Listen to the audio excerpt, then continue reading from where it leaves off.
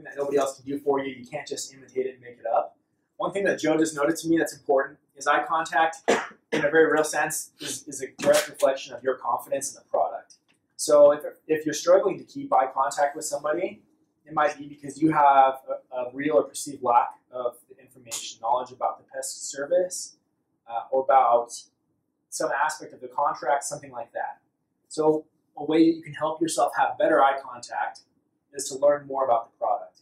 If you know the product very, very well, and you know the sale very, very well, then you have no reason to not have 100% confidence and keep your eyes locked onto that person.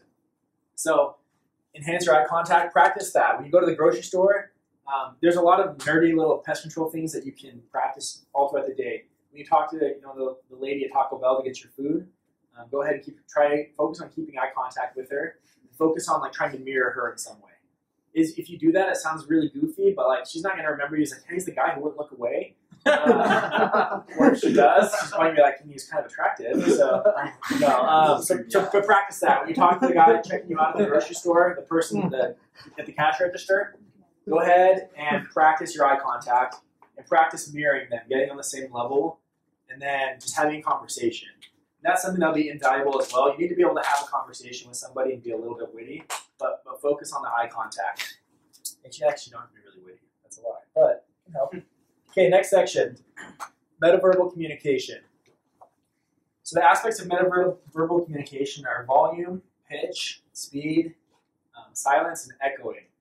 So we'll start with volume, because volume and speed are probably the two that are most commonly struggled. Okay, well, let's rephrase that sentence. They're the ones that first-year reps struggle with the most. That's probably the easiest way of saying that. So first, volume. What a lot of us will have a tendency to do is to be very, very loud at the get-go. So somebody opens the door, you're like, oh, hey, just real quick, just the Terminex guy out here taking care of some of the bugs. And people are just like, why are you screaming at me? And what that subconsciously tells the person is that you're not really confident in your product, so you're trying to compensate by screaming at them.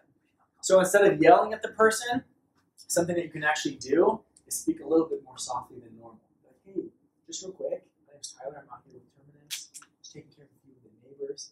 Because what that does is the person's like, what's he saying? And it forces them to pay a little bit better attention than they were previously. Comment?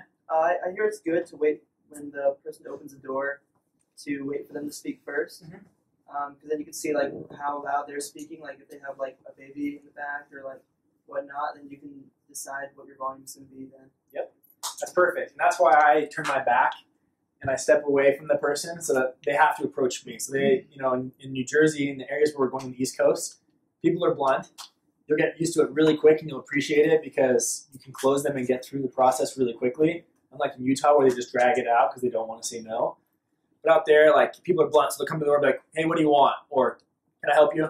And people are very, just very to the point. So you can turn around and be like, hey, yeah, just real quick. And so if the person's the person was like, hey, can I help you? Like, yeah, hey, just real quick. And you adjust your volume and your energy, your tone based on what the customer does. That's a very good point. That's an advantage of making the customer talk to you first.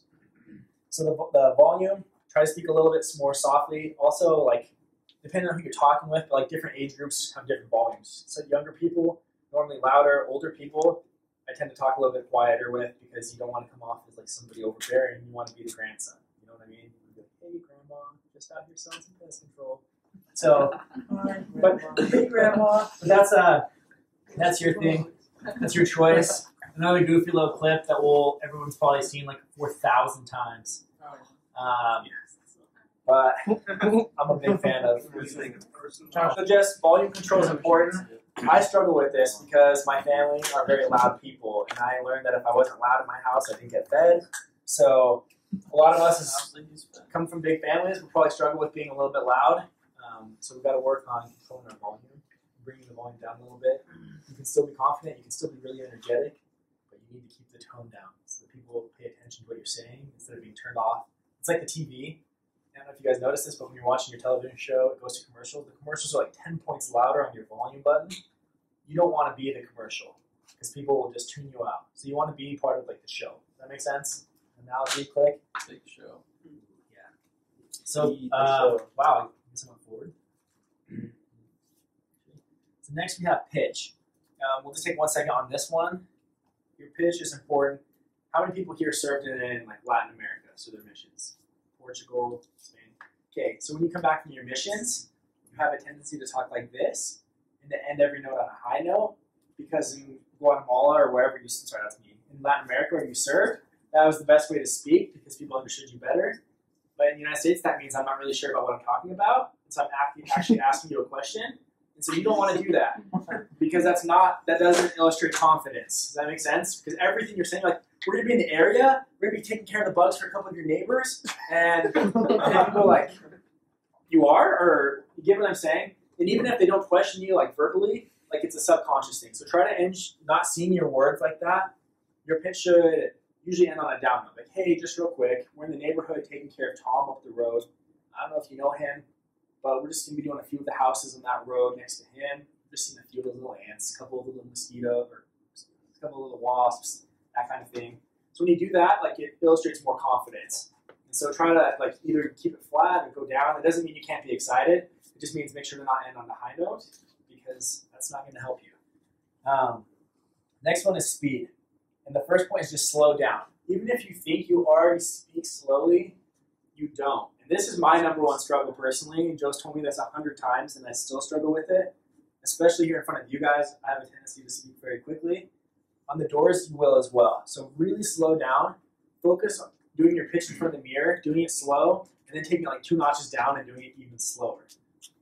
So my analogy with this one, well, first, the reason that we tend to talk fast is because we feel like, oh my gosh, like, I'm at tryouts here, and he's going to give me 30 seconds to get everything I can. So, like, hey, just real quick, my name is Tyler, my return next, we're just here taking care of the bugs for a couple of neighbors seeing this. Like, you want to spew information at them because you feel like they're only going to keep the door open for 30 seconds, and that's not the case.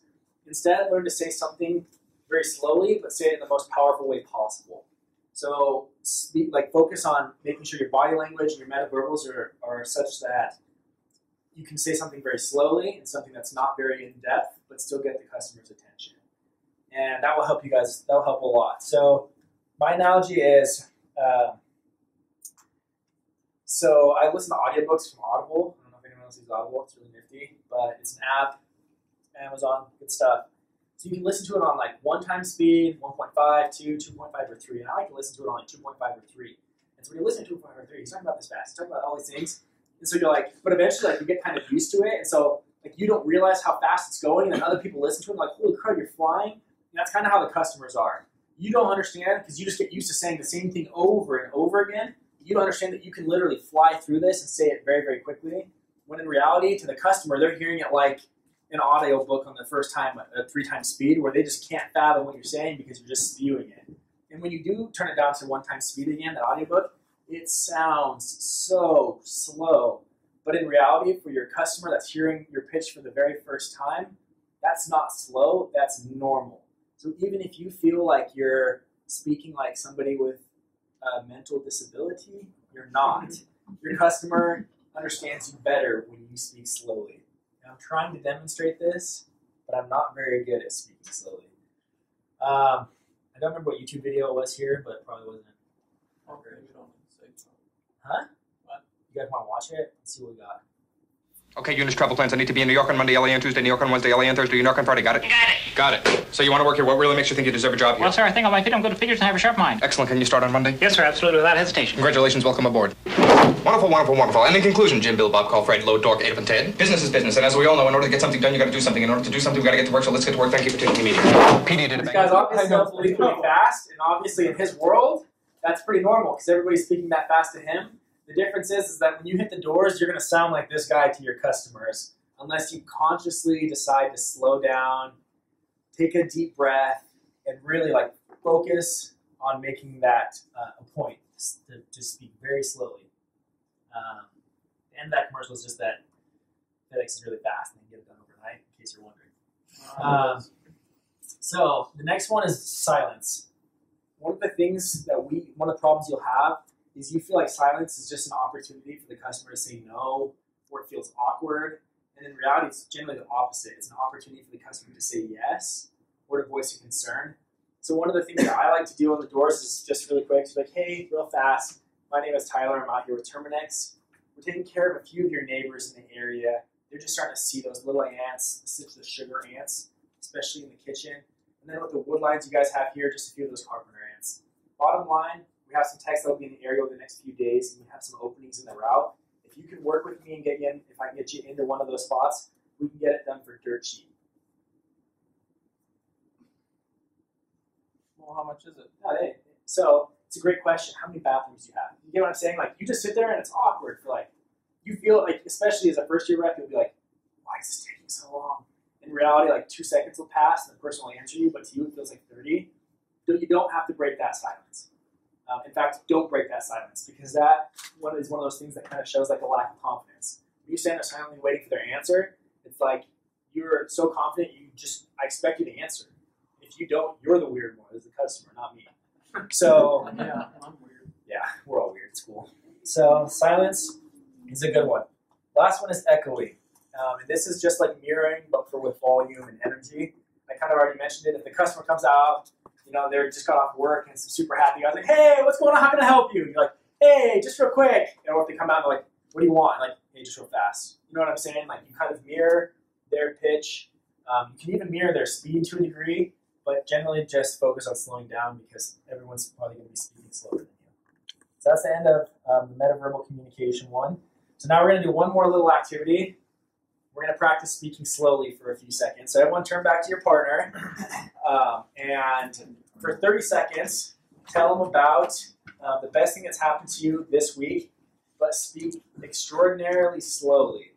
And then the other person is going to speak back to you very slowly. Focus on a speed that you would want to use to pitch your message.